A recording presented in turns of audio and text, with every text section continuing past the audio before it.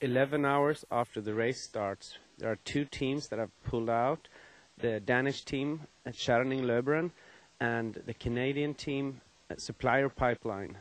We have met Dave Corner that sprained his ankle.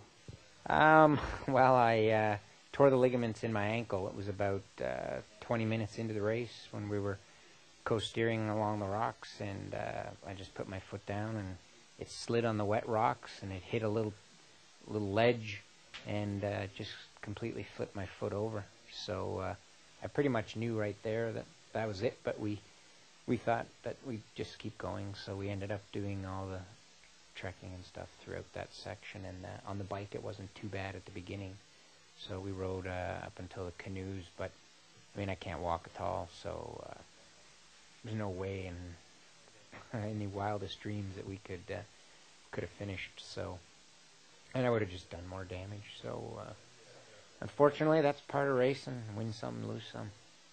Dave Corner from Bellefontaine, Canada, and I'm 37 years old.